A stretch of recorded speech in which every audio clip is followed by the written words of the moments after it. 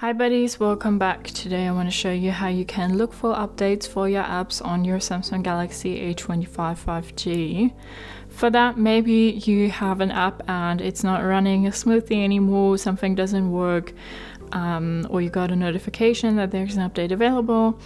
We need to go to our Play Store and then we need to go to our account and then click on Manage Apps and Device.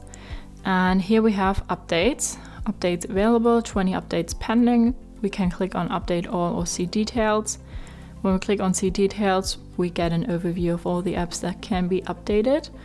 We'll update, for example, Android Auto now, update it, and then it's loading, installing, and now it's gone and we have 19 updates left. So you can update all again here or update one by one or just the one app that you would like to, update. If you've done that, you can just go back and hopefully then your app is running smoothly again or whatever else was wrong with it is now gone.